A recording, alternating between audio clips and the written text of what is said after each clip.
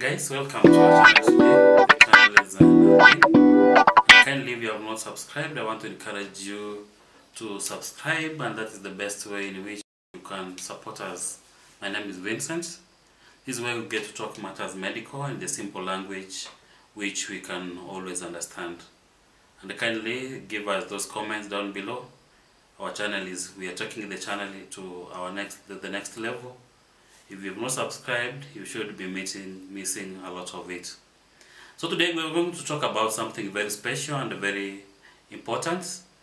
From our previous video on diabetes, we talked generally about diabetes. But today we are going to talk about 10 common diabetes signs in women. 10 common signs of diabetes in women. That's what we're going to talk about. Guys, welcome. And these are the most common. We may have other signs and symptoms. And if you are a diabetic patient, we want to know really what has been your experience with diabetes. So number one is about the frequent urination. Women with diabetes experience increased need to urinate, and also especially at night, what we call nocturia, because of the elevated level of sugars, which leads to excess glucose in the urine. Number two is about excessive thirst, where persistent thirst even after drinking fluids is a common symptom of diabetes. So as the body tries to flush out excess fluid, excess sugar, so we have that increased urination. So excessive thirst is one of the second part of that as a sign and symptom for diabetes in women. Another common sign which we have is about fatigue, where feelings of tiredness and fatigue come up as a result of inability to properly utilize the glucose in the body for energy, leading to the lack of fuel for the cells. So the ATP process is affected, so that you get a lot of issues from that. Number four is about unexplained weight loss. You get that the lady loses a lot of weight, which is unexplained.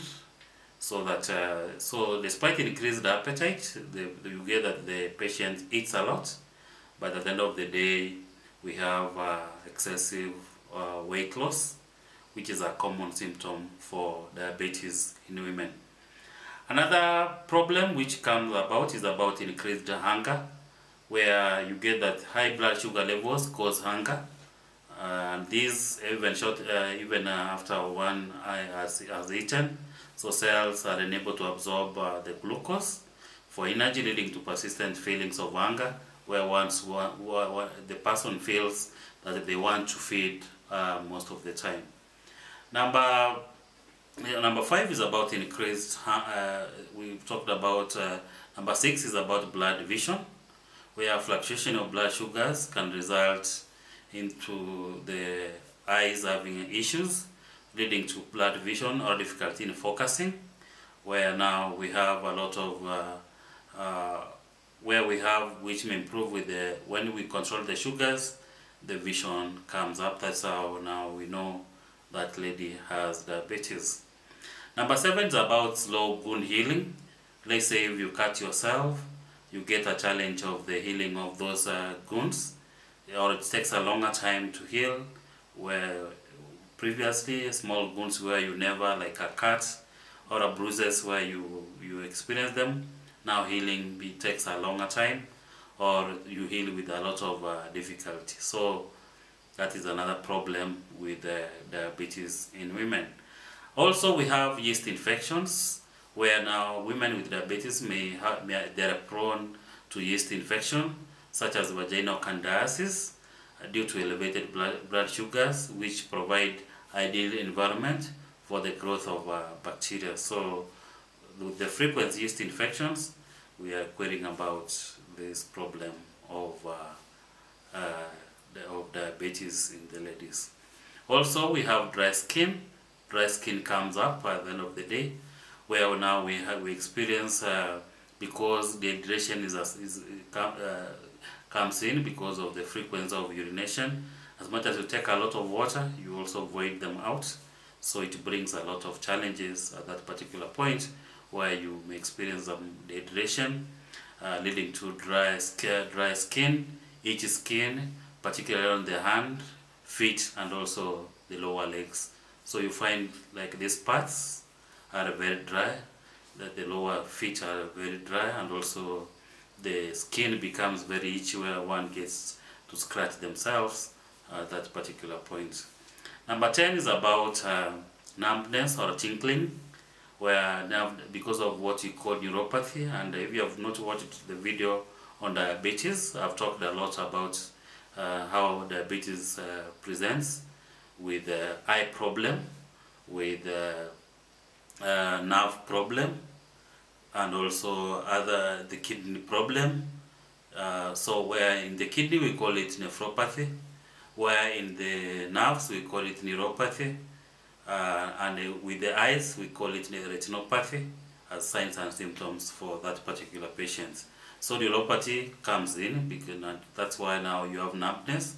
And in our previous video I talked about where one even can injure themselves, or they may get a deep cut and they may not feel the pain, because those nerves at that particular area are really affected with the fluctuation of the blood glucose or sugars at that particular point.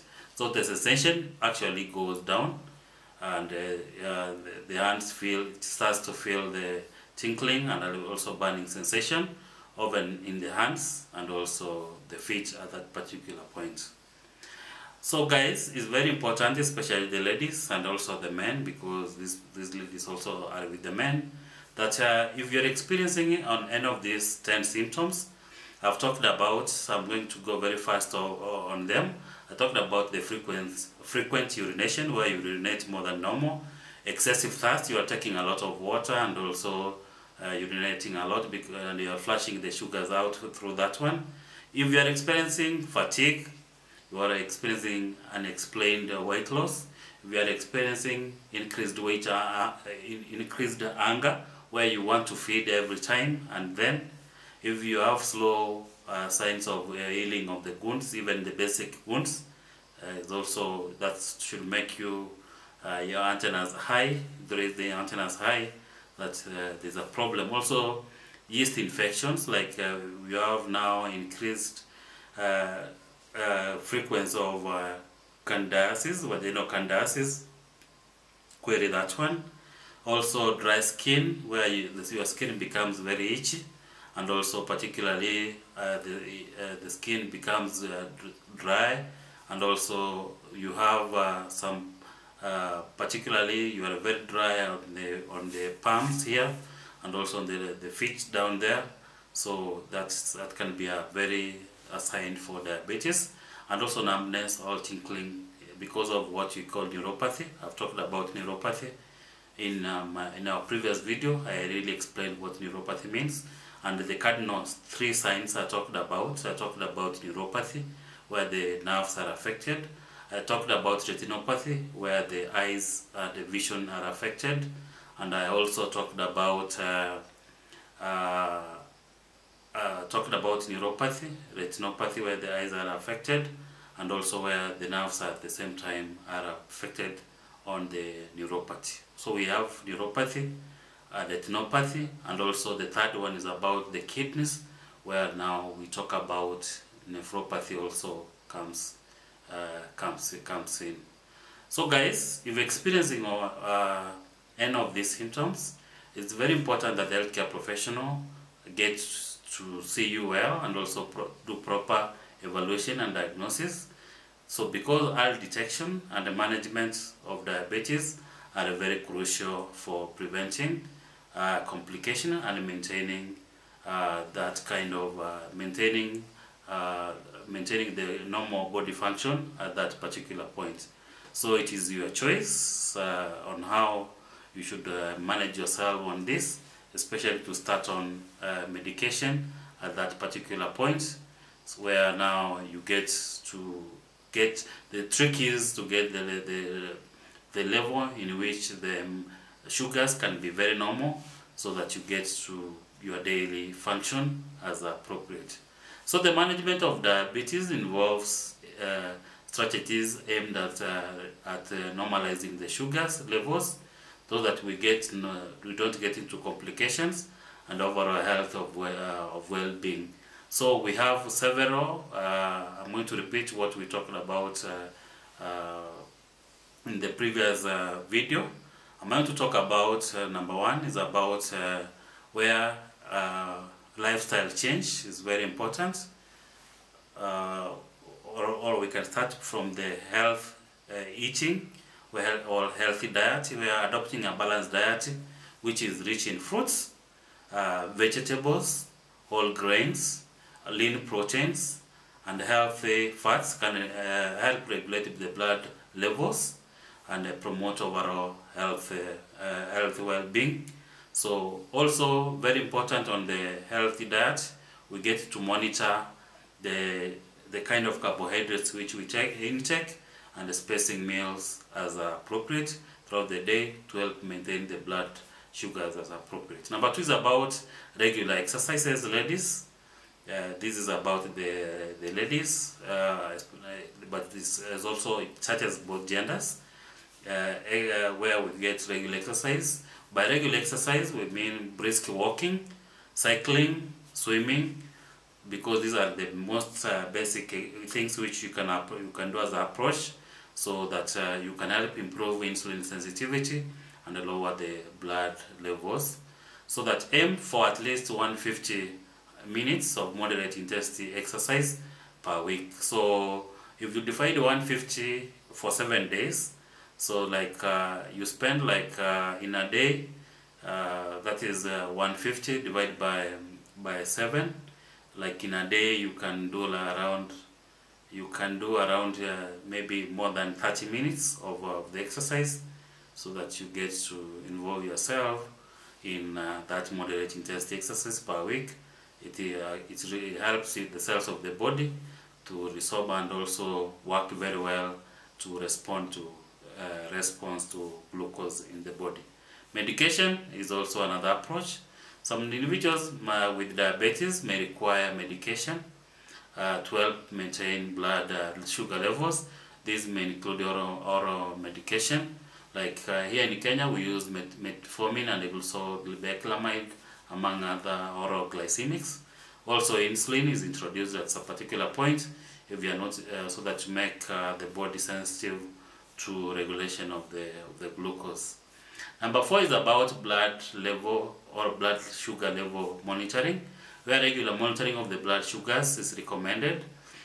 And normally these patients they are given the machines to monitor their sugars at home, or if they are at the setting of the hospital, they can be monitored in the hospital setting if they are not able to do it at home, because we have a machine called a glucometer, which you prick yourself, and also to get the blood drop from the especially your finger, so that you check and also report to your healthcare provider over the same.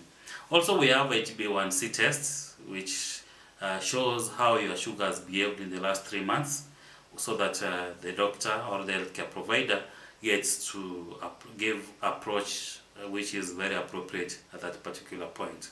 So those are blood sugar monitoring is also a mechanism which is put on the management of this blood sugar. Also weight management, especially we talk about BMI. If your BMI is above 25, that is now overweight. If it's above 30, we go for obesity. And also we have people go even up to 40, above 40 for BMI. That's super overweight, and this predisposes you to a lot of these kind of problems. So at that particular point, we encourage you to take with the BMI and the weight management, you're going to prevent the complications of diabetes and make your cells, all the blood cells, to be sensitive to glucose regulation, and also to help your pancreas, which produces the insulin, to really help in that. So this weight management involves the diet, exercise, behavioral strategies management, and also support weight loss and also maintenance. Stress management is also very important, where chronic stress can affect blood level sugars and also affect your blood health or overall health of your body. So it is essential to incorporate stress reduction techniques such as mindfulness, deep breathing, yoga, and also meditation into daily life. So this also gets to help your body and also get you to health levels. So stress management is an aspect which is very important. And if you see now the approaches which we are giving to these chronic illnesses, especially diabetes, we are not involving only the drugs, we are involving other aspects like exercise, stress management, and also this blood sugar monitoring to help you get the optimum which is needed in your body. So regular medical care is very important. We are regular visits to healthcare providers, and from my previous video I mentioned how many we are very poor with health-seeking behavior. So ladies, with your good health-seeking behavior, you cannot get yourself into complications of diabetes. So this includes, you see your physician, you can see your endocrinologist, so that they can check, and also diabetes educators, they can also help you, and then say they can monitor your blood levels of sugar so that you get to manage yourself as appropriate and as needed. Also, we have foot care. Foot care is very important at that particular point, where people with diabetes are, because I mentioned, there are increased risk of foot complications because of what we call neuropathy or nerve damage and poor circulation. So practicing good foot hygiene is very important. Wearing comfortable shoes is very important, ladies, and inspecting your feet regularly to find for cuts, sores, or signs of infection, so that we can prevent other problems with your foot. Number 9 is about what other people don't like, is about cessation or stopping smoking, because smoking can worsen diabetes complications and increase the risk of cardiovascular diseases. So quitting smoking is very essential for overall health and can help improve blood sugar and control the risk of complications. Number 10 is about education and also support, where diabetes self-management and support programs on providing individuals with knowledge, skills, and also resources they need to effectively manage their condition, so that they can make healthy lifestyle choices. And this program, they include nutritional counseling, exercise guidance, and also medication management and emotional support. So these things are integrated. We are talking about nutritional counseling, we are talking about exercise guidance, we are talking about medication management, and also emotional support to help you to get to the best, to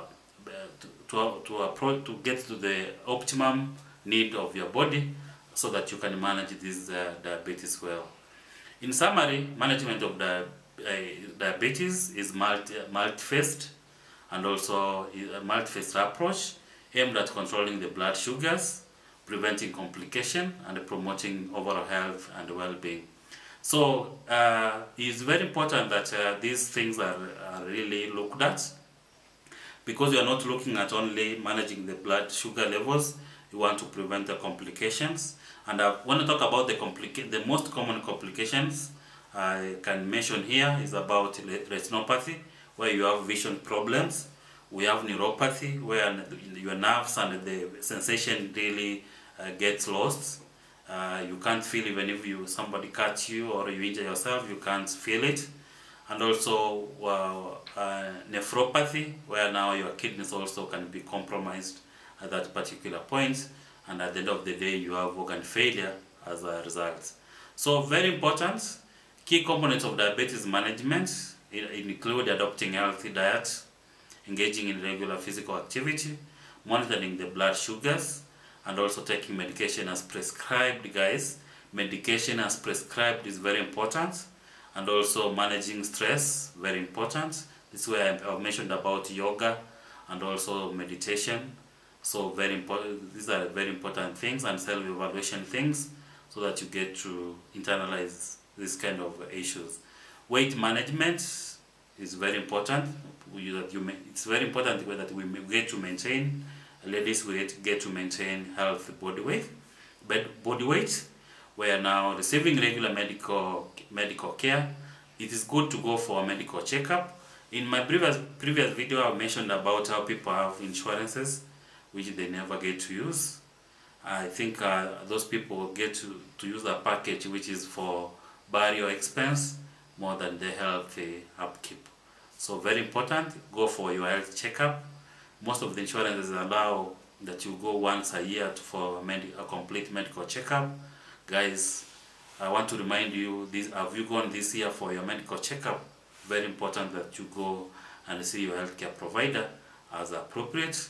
Even if you are feeling well, very important, ladies, you go for your annual checkup.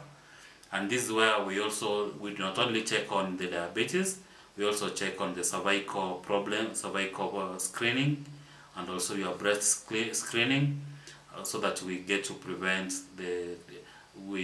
approach and prevent the diseases like cancer, which may be in their formative area stage, so that your healthcare provider can give you that healthy, clean bill at that particular point. So by incorporating these things like good food care, quitting smoking, and accessing education and support services. So like healthcare providers, very important that you get to educate our population about diabetes, how to prevent it, how to take care of yourself if you have it, how to detect the signs and symptoms.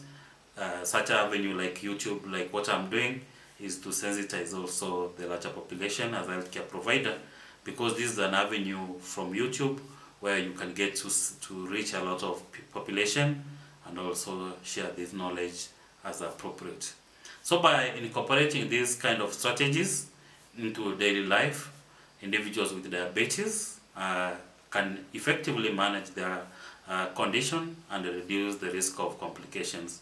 So by doing that, if you are employing these strategies into your daily life, you get to reduce the risk of complications, and by that we improve the quality of life and the overall health outcomes of an individual. Guys, welcome to our channel. The channel is Nazvin, and kindly, if you have not subscribed, I want to tell you that you are missing a lot. Thank you for those responding to my plea that you get to watch our videos and like it. Kindly, guys, give the video a like, because that is the way you can always recommend that's the way you get YouTube to recommend our video to a larger viewership, so that this knowledge is shared widely. Kindly don't be selfish, just like the video, because that is the only way YouTube can recommend it to the larger population and also make our channel grow, especially reach the many people who can now have to click on the video and also watch and also recommend it for larger viewership. Guys, Nazvin is the channel. My name is Vincent, and I want to welcome you to our next video. Peace, guys, and we love you very much.